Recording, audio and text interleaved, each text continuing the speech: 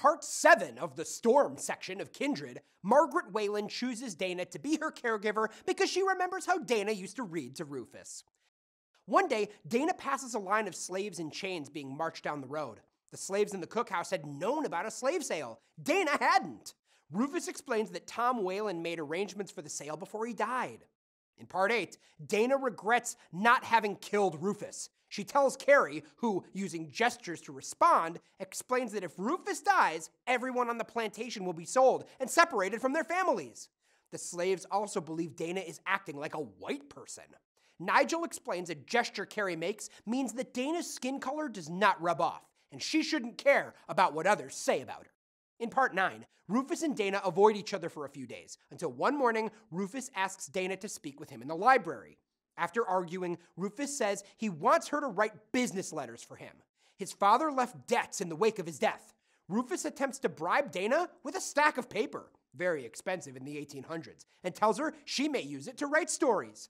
Rufus says he hopes he doesn't need to sell any additional slaves. Dana considers his offer. In part 10, one night, while Dana and Alice are alone, Alice asks if Rufus takes Dana to bed. Dana tells Alice that she and Rufus don't have a sexual relationship. Alice says she and Dana look alike, and Rufus sees them as two halves of one woman. In part 11, Dana waits for Alice to have her baby, hoping it will be her ancestor, Hagar.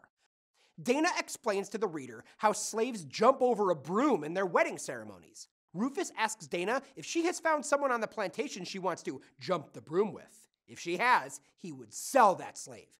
She tells Dana she wants to run away after the baby is born. Dana agrees to help Alice.